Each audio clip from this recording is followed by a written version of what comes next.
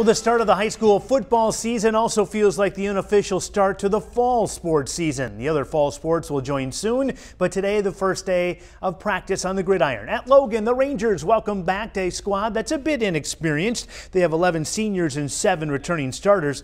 One of them is Martell Owens, who ranks as one of the top defensive linemen in the state. The Mankato State recruit also plays a little fullback on offense as well. Owens is embracing his leadership role. Everybody knows now, and it's like a little target on my back, but I like it. I like the competition and stuff, but you know, it's always room for better. So that's what I'm trying to get after this year.